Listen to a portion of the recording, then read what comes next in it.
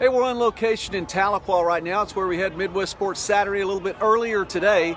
And, of course, it is a beautiful, beautiful night here. It's just one of those things that the sun has finally gone down. It's very pleasant here in Tahlequah. Great night for football. Pitt State now on top as the second quarter is just getting underway.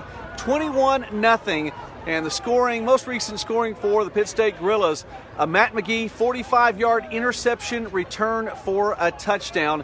Again, the Gorillas are on top in this one, 21-0, second quarter just underway. By the way, the MidwestSports.net regional rankings, top two teams in the NAI in the Midwest region coming away with victories today. Morningside 66-13 over Dakota Wesleyan, and Northwestern in a battle of two top 10 teams in the MidwestSports.net regional rankings, 49-20 over Midland.